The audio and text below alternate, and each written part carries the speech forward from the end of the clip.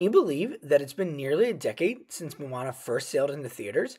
The 2016 animated film, directed by legends John Musker and Ron Clements, became a cultural phenomenon, winning the hearts of millions across the world with its stunning animation, memorable songs, and amazing storytelling. But Moana just wasn't another hit movie, it was the start of an expansive brand that turned its characters and themes into a massive merchandising and marketing juggernaut for the Walt Disney Company. Fast forward to today, where we're going to see a Moana 2 hit theaters on Thanksgiving of this year. They're also now getting images from the live action Moana that's being filmed right now and set to release in 2026. It had humble beginnings and is now a marketing and merchandising juggernaut for this Disney organization. Let's take a deep dive and swim along as we look at the history of Moana. After directing The Princess and the Frog, directors John Musker and Ron Clements were ready to embark on a new project. They initially began working on an adaptation of Mort, a fantasy novel written by Terry Pratchett, but issues with securing the necessary film rights stalled the project. Not wanting to face the same setback again, they decided to pitch three original ideas to Disney. One of these ideas would eventually evolve into the hit movie Moana. In 2011, while searching for inspiration for their next big project, Musker stumbled upon Polynesian mythology and culture. He wanted to focus his story around Maui and the art of ocean navigation.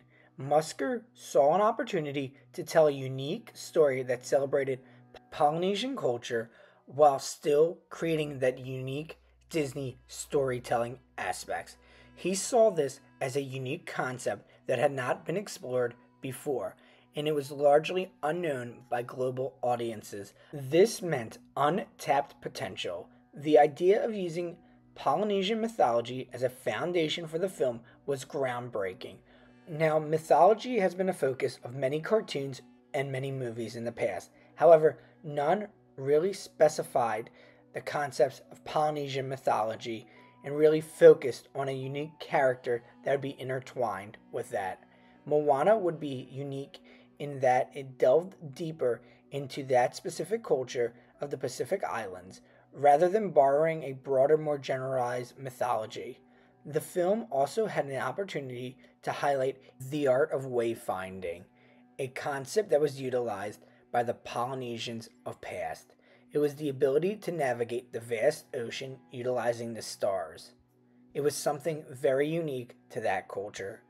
Inspired by this, Musker and Clements wrote a treatment for the film and pitched the idea to Disney's chief creative officer John Lasseter. Recognizing the potential, Lasseter encouraged them to travel to the South Pacific to conduct research. Here, they would have the opportunity to pick the brains of the individuals who lived in that culture, and it would allow them to shape a unique film.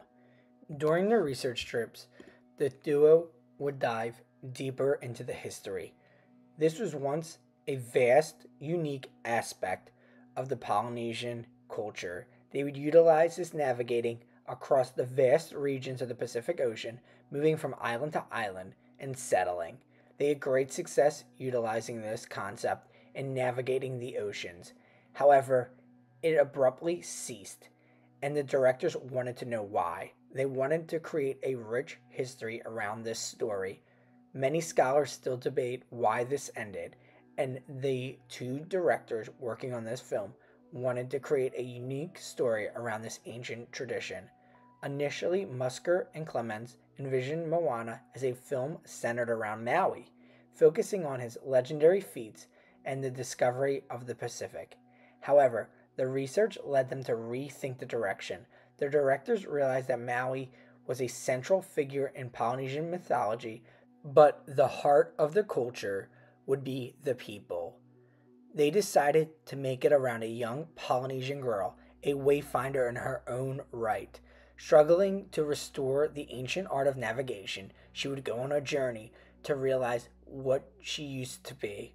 Thus, the character of Moana would be born. The filmmakers also recognized that they had a responsibility to tell a story with authenticity and respect to the Polynesian culture. To ensure the film was culturally accurate and sensitive, They formed the Oceanic Story Trust, a group of advisors that would work directly with the Disney team to ensure that the Polynesian story would be told correctly. They would go over everything from traditions to gods to customs and respect.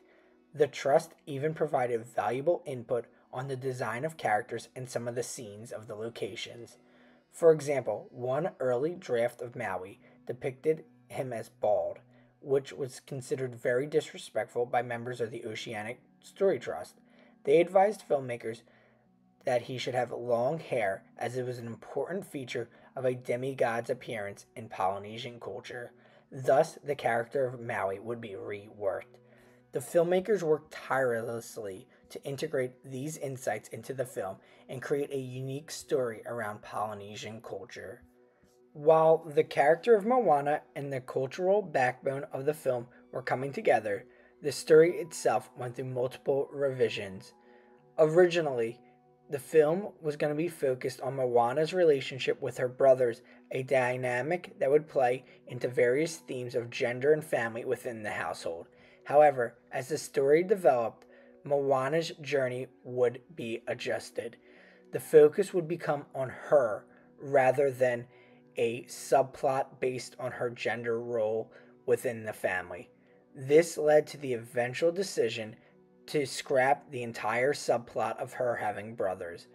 As the film's storyline continued to develop and evolve, the filmmakers played with different iterations, including one where her father was the one who wanted to avoid going into the ocean as he had fears of the sea. This would have created a dynamic between Moana and her dad, as her father would be the one who would be in charge and the chief and would be telling her no. Instead, the concept would continue to develop and create a more unique aspects around the entire tribe of individuals not wanting to leave the island and focusing on living life on the island.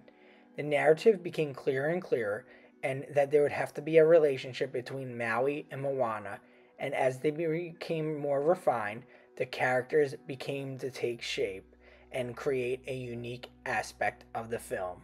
Once the script was finalized, the animation process for Moana began. Disney's animation team, led by the directors, would work to create a visually stunning film.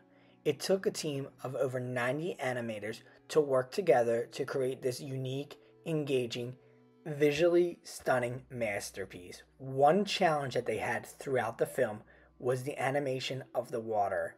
It was one of the main aspects of the movie, as the Polynesian culture was an island-based culture that would move from island to island across the sea. However, animators found it challenging to create this as the backdrop, and it would take much work and change throughout to create the subtle ways that the ocean would move.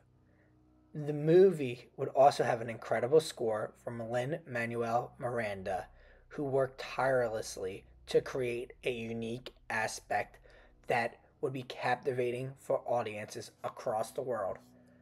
All of this came together in November of 2016 when Moana, a strong female Polynesian character, would hit theaters on Thanksgiving. The film would gross over $650 million worldwide and won several awards for its animation and also music. Beyond just being a box office success, it had commercial appeal as the characters were very unique and different from characters that were seen before. It would become a merchandising and marketing juggernaut for the organization, and people began to ask for more. They wanted rides, attractions, shows, and of course, sequels and live action movies. This brings us to today, where we now have a Moana attraction at Epcot, with many people begging for a Moana volcano style roller coaster to come to the theme parks and Adventureland as well. We also have character meet and greets throughout the Disney parks across the world.